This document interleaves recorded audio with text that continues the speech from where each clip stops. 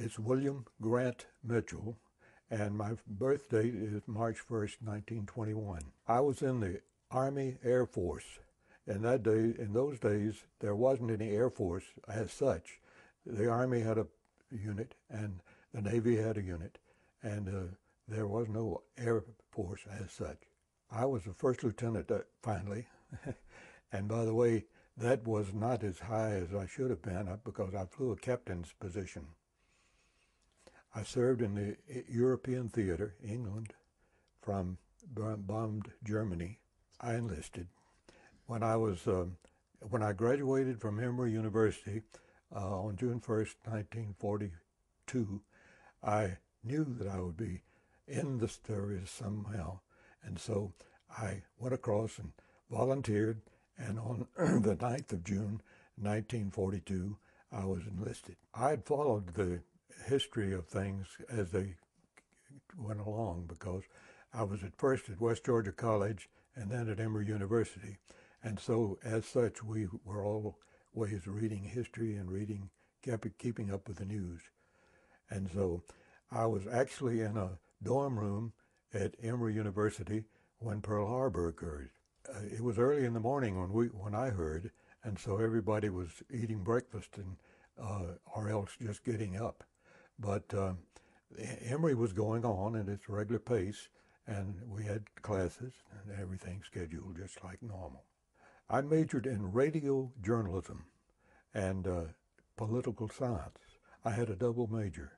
And the reason I had a double major is that I was given a scholarship in political science to go to Emory, but I wanted to be in radio journalism because that was the big thing in those days. Radio was the big thing. I joined because I knew I would be drafted if I didn't.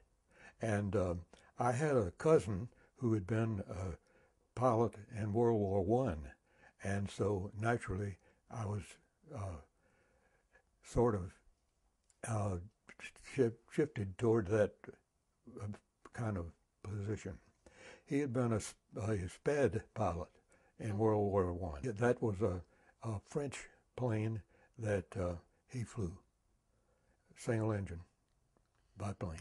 Well, I left home just 6 months after I had joined because they had so many volunteers till they didn't call everyone to active duty right away. I was not called to active duty until January 1943, and I left from the Union Station in Atlanta on a train and went to Nashville, Tennessee, where I was first enlisted. Yes, my wife was a student at Emory University when I was, and so we dated together then. She went in, she was a nurse, and when she graduated, all the nurses had pretty much to go in when they graduated. And so she naturally joined the Army Nurse Corps, and she was immediately given a second lieutenant's position. And so she was an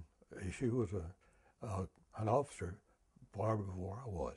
As I said, I left from the Union Station in Atlanta, which doesn't exist anymore, by the way. And my mother and dad took me over there and put me on the train. And I got on the train and went to Nashville. Well, of course, being a volunteer for the Air Force, I had to have many tests. And one of the things we did in Nashville was to go through a whole battery of new tests. We had tests when I first volunteered, but those were not as comprehensive by any means as the ones we had at Nashville. I spent a whole week at Nashville going through a series of psychological tests, physical tests, and every other kind of test you can think of. Mostly if I was, a dedicated peacenik, if I was going to be against war, and if I would be suitable for a pilot, and if I was afraid of flying or anything like that. We had a long series of training experiences. I was 9 months in training before I was given my wings, and I was first at Maxwell Field in Alabama, and that was pre-flight. In other words, there was no flying involved in that for 2 months.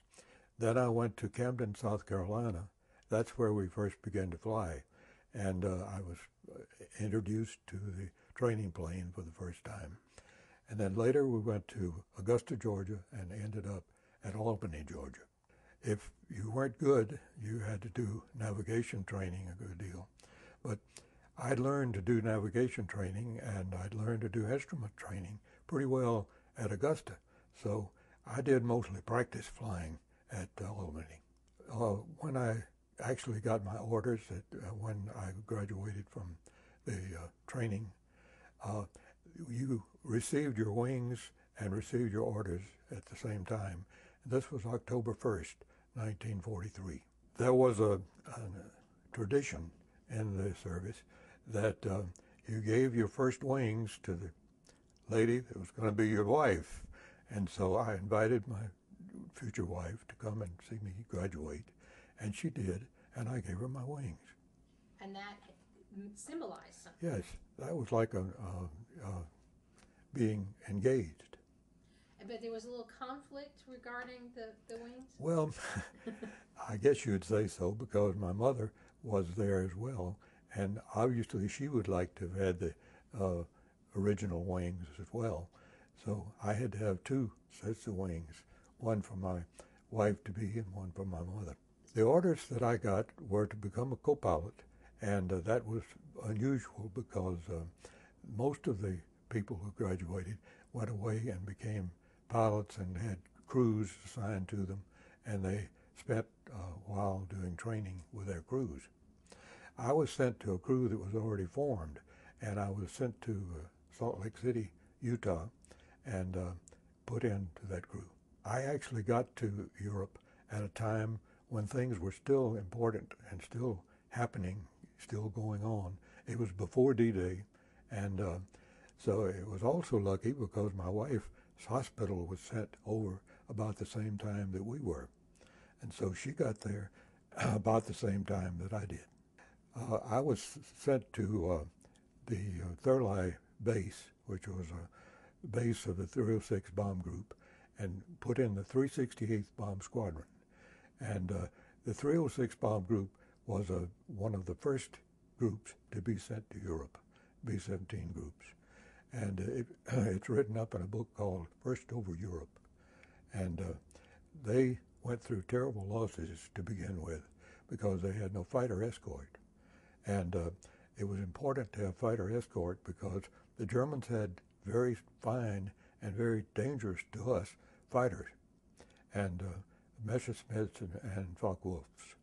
The crews who had lived there and had gone on missions and been shot down were remembered by being written up on the ceiling above the, and this was a barracks which had no immediate ceiling, but you went up to the rafters, you know, and all the names of the people who were shot down were listed there, the ones who had lived in that dormitory.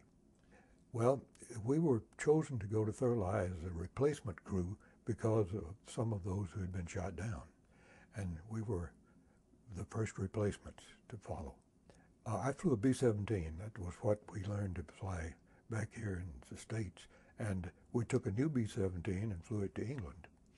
And the reason we didn't keep that B-17 was because they needed bombers sent to different bases than the one we were sent to. The one we were sent to happened to have enough planes at the time when we arrived. The 306 Bomb Group had a tradition that the first 5 missions that a new pilot flew would be flown with an experienced pilot. And this was a training situation. And so I was sent for the first mission on a relatively easy mission. It was to bomb over in France at a rail yard. But that ceased with my third mission because the first missions that ever bombed Berlin were in February in 1944. And I was on one of those missions. My third mission, I went to Berlin. and I went with a pilot who was experienced. And unfortunately, we received a hit from an anti-aircraft gun, and it knocked out number 2 engine. And so we had to drop out of the formation and come back home alone. What we did was go down really close to the ground. This was the first mission flown by B-17s to Berlin, because we hadn't had fighter escorts until that time. Now we had fighter escorts, P-38s, P-51s, and P-46s. And so we were able to go the full way. And Berlin was the major target in Europe. It was the most heavily defended, for one thing. They had 7,000 anti-aircraft guns, 150 millimeter guns, and those things were terrible. And they also had rail-mounted guns that they could call in when they needed them. And of course, by the time you left England and flew to Berlin, they had time to route in all these railroad-mounted guns, and they did. And so the flak was very heavy when we got there. The good part was B-17s flew higher than other airplanes, and so the guns were not as accurate up at that altitude as they were down lower. Nevertheless, they hit our number 2 engine, and we couldn't feather the prop, and so it twisted off and fell down into Berlin. When you feather the prop, you turn the blades so that they're on the track of the airplane, and they don't cause drag. When they're pulling, when they're actually turning and pulling the plane, they have to be turned so that they're pulling against the air. And so we couldn't feather it, and it remained turned so that it was facing the way we were going. And so that helped twist the prop off. And down it went into Berlin. We thought that was interesting. We had to leave the formation, drop down to the deck, down to less than 1,000 feet above the ground. And the reason for that is that fighter planes had difficulty attacking a plane that was flying really low because they couldn't pull out in time. And so that was the safest way to fly home, was to get really low and fly that down that way. They had flak guns on all the towns that you passed. So what you had to do was have a good navigator who would carry you around the towns so that you wouldn't be in danger from the flak. Of course, they could shoot at you with rifles too, that low. But we managed to get home, and that was my third mission. Access Sally was a turncoat lady who did radio, and she did like a DJ would, but she commented in between about what was happening in terms of the airplanes. And the 306 bomb group was well known, and so Access Sally talked about us many times, and told us that she knew where we were going, and there'd be fighter planes waiting for us, and the flak guns would be ready for us. And she did this every mission that we went on. Focke-Wulf, F-O-L-K-E, W-O-L-K-E, 190. And those were more powerful airplanes than the Messerschmitts. And they were dangerous, very dangerous. And Göring, who was the head of the German Air Force at that time, had a special group of his Focke-Wulf, yellow-nosed Focke-Wulfs.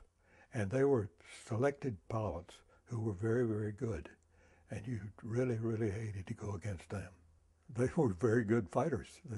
They did what fighter planes do. They attacked the bombers. And they were great pilots. The 306 bomb group was known for its formation flying. It flew formations so tightly till all of the guns in the same formation could bear on the target at once. That's a lot of guns, a lot of 50 millimeter machine guns. I'll get it correct in a minute.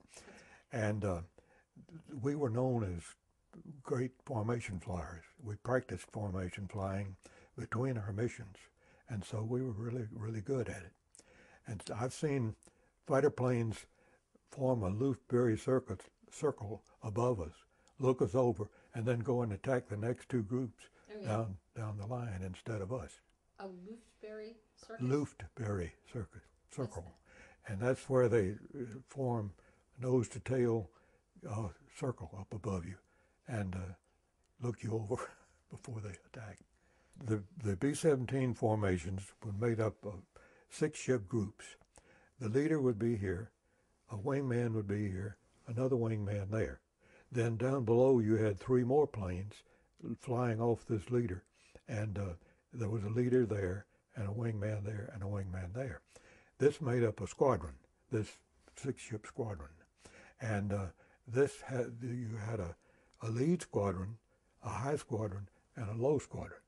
And so that made up the formation. We had to fly as tightly as possible. We lapped wingtips. We flew closely enough so that the wingtips overlapped. And we used to kid each other about flying so that our whip antennas would tickle the lead plane up above us. Actually, we never really got close enough to tickle the lead plane, but we did try to fly as closely as we could from the leader. So one of the missions I made to Berlin, I was flying the lead on the lower squadron, the lower 3 planes, and so I had to fly really close all the way. The 4th Berlin mission is the one that I flew, that I told you about, where I was flying the 2nd element lead. And it was pretty tough because the guns were more accurate by that time. That was on toward the end of the missions. And the lead plane turned really close to get out of that plank as quickly as he could. And that left the people who were flying on him a little bit, it was a little difficult to keep up because he turned so fast. Berlin, of course, was the capital of Germany, and it had many, many rail yards. And of course, transportation was one of the main things the B-17s attacked. And so we were there to hit rail yards, and we were there to hit the Reichstag building and other such things as that. Reichstag, that was like a legislature, or like our Congress. And so the Reichstag building was very important to us. Hamburg, I flew a Hamburg mission shortly after we were flying on our own as a crew. But that was the first time I went to Hamburg.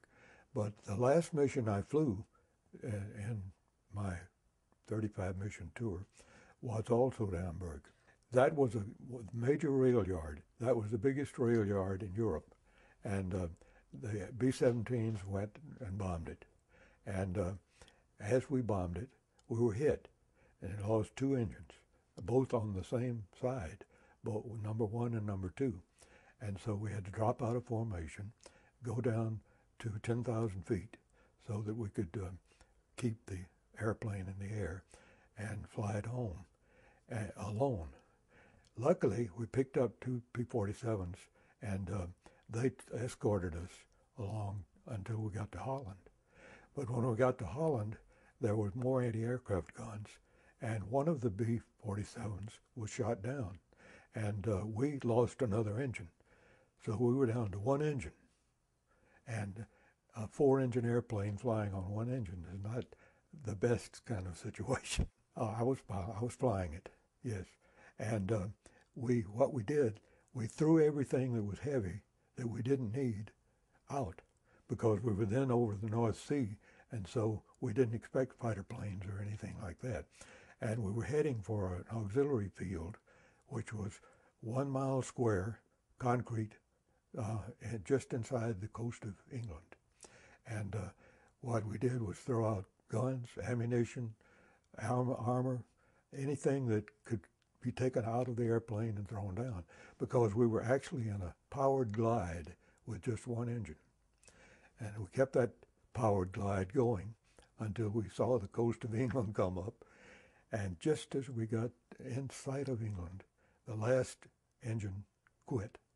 And so we landed with no engines at all and glided in and landed. What did you call that? When That's called dead stick landing. And it was tough. No. That was a tough mission. When we first got hit, the plane, the number 2 engine wouldn't feather, and so it kept turning. And as it turned, it burned out all the oil in the engine, and so the engine heated up and caught fire. And it burned for a while, and we decided not to leave the airplane and jump out, but to continue and try to keep the fire out. And so we did, and it quit because the engine got so hot, it stopped the plane, it stopped the prop's rotation. And then that cooled down, and the prop started rotating again and began to burn again. So that periodically happened as we went along from the Ham rail yard to Holland, where we were hit the last time. But by that time, the engine had seized up and become dead. And so we flew the rest of the way with it dead. I was flying off the wing of the leader. The leader was here, I was over here, and with the new crew. And that day, the bombardier decided he didn't like the way the thing was set up to bomb on our first pass. So he took us in a 360-degree circle and came back again. We made 2 passes on Paris to do one bombing. What was the target? Rail yards. Again, that was the main target that we had, transportation, at the time I was there. The new crews were always put in a position that would be as safe as possible because they were inexperienced. And so we usually flew in the lead squadron and either on the leader's wing or down below on one of the 3 ships that flew under the leader.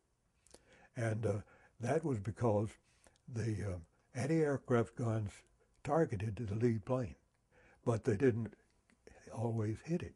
The thing is, usually the shells hit farther back in the formation and not directly on the lead plane. And therefore, anyone who was near the lead plane was safer than anyone who was flying farther back. Tail end Charlie was supposed to be the last plane in the formation. Tail end Charlie. And that was supposed to be the most dangerous position. No, most of our missions were either to rail yards or to flying bomb sites. You remember there was a V1 and a V2. And the V1 was like an airplane, but no pilot. It was pilotless. And so it was just aimed at London as a whole, big block of territory. And so we bombed the places where they were launched quite often. Now, the V2s were rockets, and they were constructed by Werner von Braun and his people at Peenemünde in Poland. And I made a mission there. And that was a 13-hour flight. And we did bomb his target, his factory there. But when we flew over his factory, the anti-aircraft guns got our oxygen supply. And so we were at 30,000 feet, I guess. And we had to drop down in order to be able to breathe. We had what was called walk-around bottles, which were little pressure bottles that had 5 minutes of oxygen in them. And you could put the mask over your nose and mouth and breathe. But that just gave us time to get from altitude down to the point where we could breathe the real air. And that was at 10,000 feet. So that's what we had to do. We had to drop out of formation and go down to 10,000 feet so that we could breathe. That was the one chance that we had to go to Sweden. You spoke of going to Sweden. We could have gone to Sweden. We could have crossed over the North Sea and gone to Sweden, but we didn't. We went back to England. That was a neutral country. In other words, you went there, you could be interned and therefore sit the war out. And so we didn't take that option. We went back to England. Flew 2 missions on D-Day. We went out, see, England is far enough north so that it has a lot of daylight in the summertime. And this was June 6th, 1944. And so we took off at 4:30 in the morning by daylight. And we flew our first mission and came back and landed. And the plane was refurbished, had new gas put in and new guns, all that. So we took off another time and went out. And the second mission, we went on and came back at 11:30 at night. So we had from 4:30 in the morning until 11:30 at night to make missions. Mostly, again, rail yards. I'm sorry, but that was what we were designed to do. And interesting enough, you had to follow a traffic pattern going in. You had to follow a certain path. And when you bombed, you then turned and came back another path back to England. But you weren't allowed to turn around 180 degrees and head back the way you came, even if you had been shot down. This was because there were so many airplanes in the air, you would have been causing a hazard to the other planes if you turned around and went back toward the way they were coming. If they were shot, they went down wherever they had to go. But the United States owned the air that day. We had so many airplanes in the air till there was not a German plane in sight. It was we were shot at, of course, by anti-aircraft guns, but not by fighter planes. There was literally no fighter plane in sight that day. Yes, we saw all the ships taking people to Normandy from England across the Channel. And we saw particularly the HMS Rodney, which was a battleship that the British owned at that time. And it was bombarding the fortifications on Normandy Beach. Normandy Beach had, it was a long beach, and then it had cliffs that went up behind it. And those cliffs were fortified.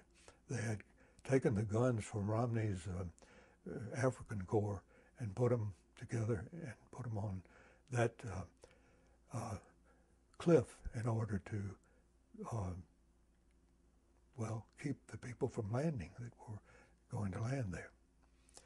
Rodney would fire salvos, and it had 4 sets of 4 20-inch guns, and when they all fired at once, Rodney just leaned over it almost into the water and then back again. The Rodney had its control tower and other things where the captain sat and where other people that ran the ship sat at the back of the ship, and all of its guns were forward of that, 4 turrets forward. And when they all fired, the ship just heeled over like that, and we saw it salvo several times on our way in. Well, no, of course, the most amazing things were the people coming on the landing craft, and that was terrible. It really was. But we could see all those people getting shot and all that stuff. Oh, yes, you could see very well from where we were. We were 25,000 feet. Since there weren't any German planes in the air that day, we could fly lower than we normally did. The whole panorama was something that I'll never hope to see again. It was very deadly, that landing. It was most difficult, and they shot landing crafts out of the water, and people were in the water and trying to swim and things like that. It was awful. But luckily we didn't stay there and watch it very long. It wouldn't have been fun. Only anti-aircraft guns, and there were anti-aircraft guns, but they were busy. Most of them were busy trying to keep the landing crafts from coming ashore. They could lower the guns and shoot out toward the water. The area around Paris was, of course, a place where trains came and transferred, you see, to other lines. And so it was a place where you often bombed, probably not in Paris itself, but around it. They moved all those guns that they had in Africa when Rommel was doing his thing down there. And they brought those guns back and placed them along the coast. And in waiting in anticipation that we would come ashore there. And of course we did. Oh, I flew 35 missions in all. I don't remember exactly the number before and after. Our last mission, my last mission, was to Hamburg. And I led a 6-ship group. There were only 6 B-17s there. We each had a load, a bomb bay load of pamphlets. They were carried in cylinder-like things that burst on the way down and scattered the pamphlets widely. Well, we were ordered to fly as high as we could get. And so we kept climbing all the way from England, all the way to Berlin, to Hamburg. And when we went over the target, I looked at my altimeter, and we were 35,000 plus feet. And so we were as high as B-17 would go. But we dropped the pamphlets. And the idea was to try to convince the Germans they should revolt against Hitler. They had already carried out one revolt against him there in the naval base at Hamburg. And we were hoping, our psychological people were hoping, that they would take that hint and revolt against Hitler and the war would be over. But it didn't work that way. So, as I said, we had a whole squadron of fighter planes to escort us so that we would be safer. And we went to as high as the plane would go. Then when we dropped our pamphlets, we turned and broke up and went down to nearly sea level, as low as we could fly, and flew back home that way. We had made up our mind to be married, of course, before I went overseas, and before Sue went overseas. But we did have to ask for permission to be married from the Air Force and the Army. And we also had to get permission from the British. And so we were actually married by the British in a civil ceremony. Then we went back and had a second ceremony at the base in the chapel. So we were married twice. We got married in the clerk's office at the city hall. And then we went back to the base and got married in the chapel. Oh, everybody on base came to the marriage. It was the chapel ceremony was just like any other chapel ceremony.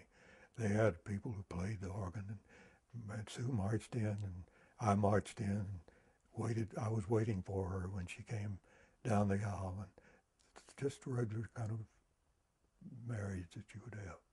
But she carried a huge, big bouquet of flowers. Now, her friends had gathered those up from around the countryside.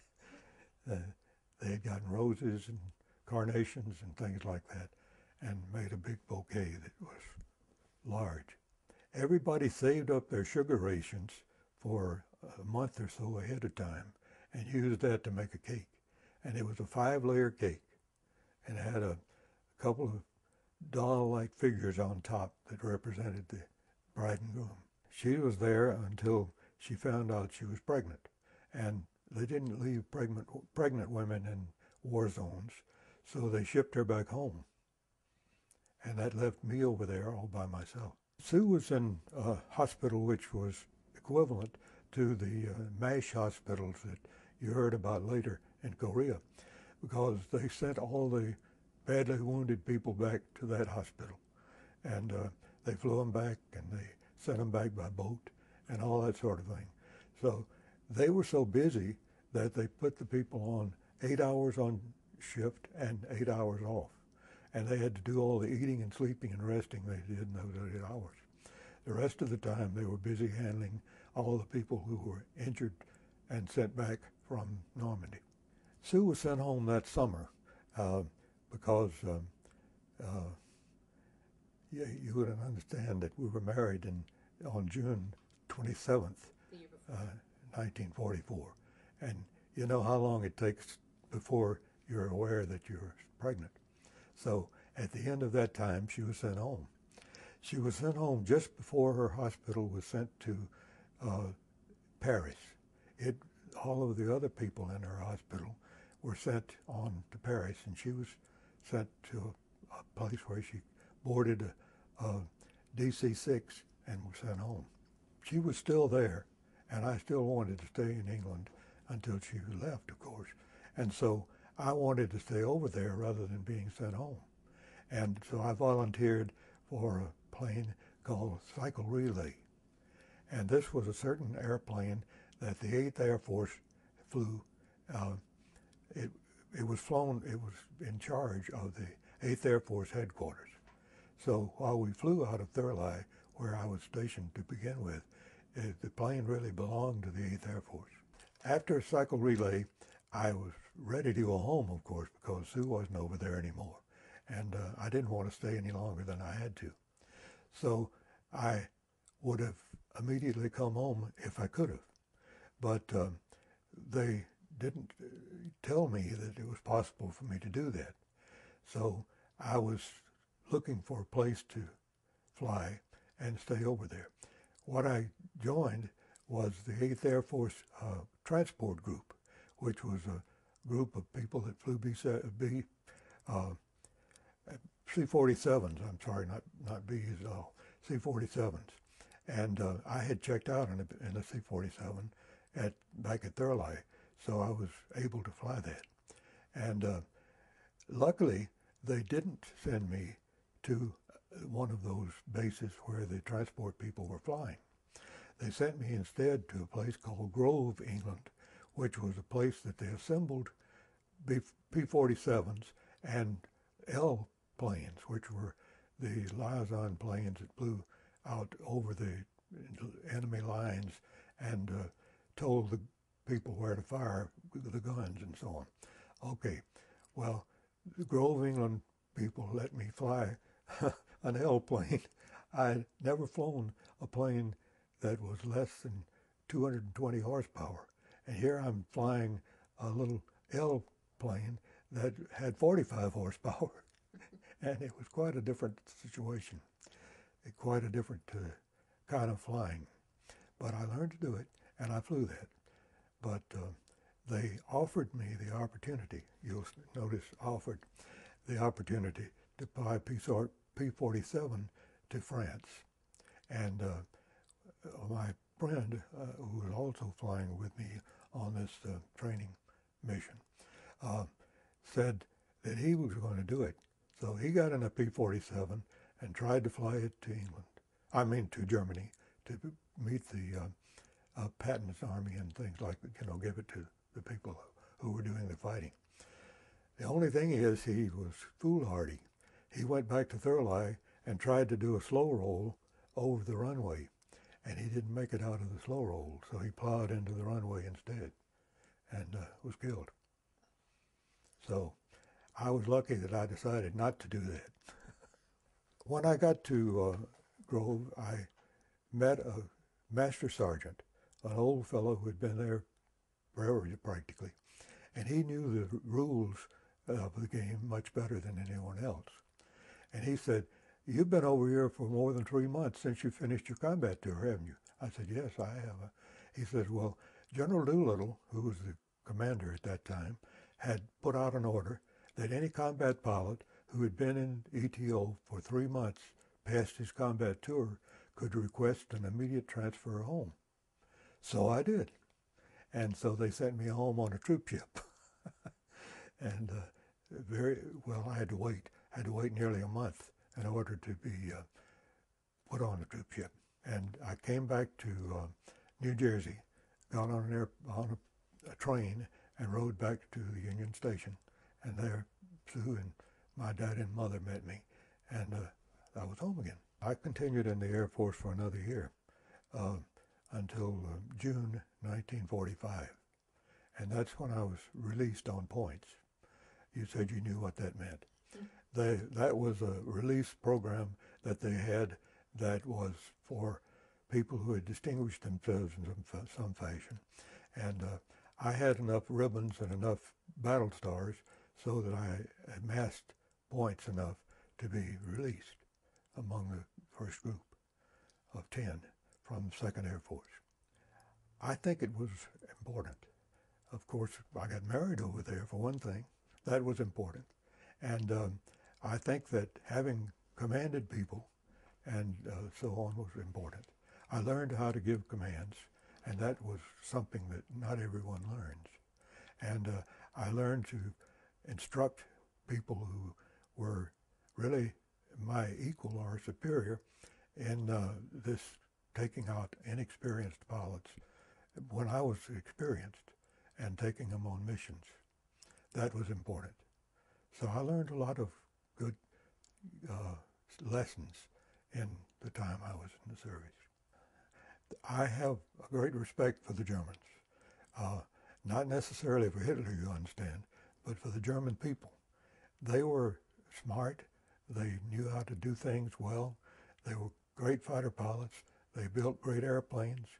And if they had had enough people, they might have even beaten us. So I was greatly impressed by the German people, but I was not impressed by the Nazis. I think they were terrible people who did terrible things, and I can't say enough about that. I do support Truman's use of it. I think that it saved a lot of lives.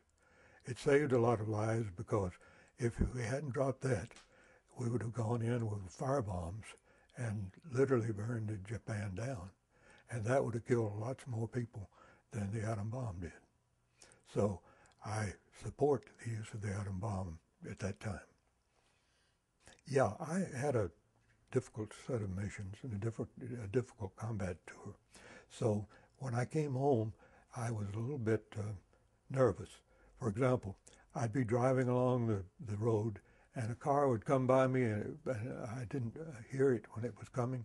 I would dodge, like you'd dodge if you were flying a plane. And I did that for a while. So I had a little bit of shell shock or combat fatigue or whatever you might call it for a while. Naturally, I'm over that by now. See, individual people who were flying airplanes and walking on the ground and shooting at people didn't know much about what was going on in the bigger scene. All I knew was to take an airplane and fly it to a target and fly it back and bring my crew home safely. And that's what I did. Many people, the British bombed what they call saturation bombing. A mosquito bomber would go in and drop a flare, and then all the big bombers would come in and just drop wherever they could. So they'd take a city out. And we had the Norden bomb site, which was accurate. It wasn't always used accurately, but it was an accurate bomb site. And we were supposed to be able to hit a rail yard and not hit the city itself. And most of the time that happened. Most of the time we did do precision bombing. But sometimes there'd be a problem. The bomb might hang up in the airplane and not drop when the bombardier intended it to, and that would drop into a different place than it should. And that sometimes happened. Sometimes people made a mistake and just bombed the wrong place. And so while the bomb site was a precision instrument, the individual bombers were not necessarily precision, and they might make mistakes. So the bombardiers did sometimes overshoot where they meant to bomb, and then we would have collateral damage. And that happens in war. World War II was a terrible situation. It was all over the world. It was difficult. Many people were killed. We talk about 100 people being killed in Vietnam or in overseas now. And we used to lose 1,000 people in a battle or more. And it was not an unusual battle. It would be a difficult battle, no doubt, but it was on so much larger scale than anything that's happened since, till it was entirely different. It was an entirely different war than what we've had since. Thank goodness. don't get into wars. Fight, stay home. Don't try to go and liberate somebody like Truman, like Bush is trying to do overseas now. Stay home and defend yourself, and don't go out and try to fight a war somewhere else. Pilots often wore flight jackets, and they often had them painted up in different ways. And we were called the Eager Beavers. That was the 368th Bomb Squadron's title, if you will. And so that's why this is. And of course, this is the old Eager Beaver himself, who was one of our first pilots who flew when the squadron first went over. On the back, I have B-17 and the fighter planes that escorted us, and the P-38 and the P-51 and the, wherever it is the B-47, and those were simply things that were painted on. 35 missions was how many missions I flew.